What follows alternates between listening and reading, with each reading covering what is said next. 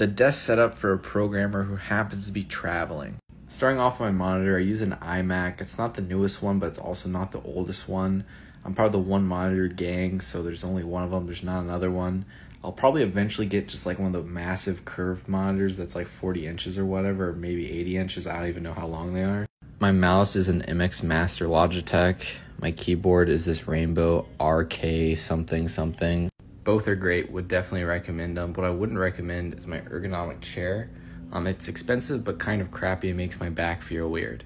But I can only sit on 2 types of objects, and one of them is ergonomic chairs, so I have to lug this thing around.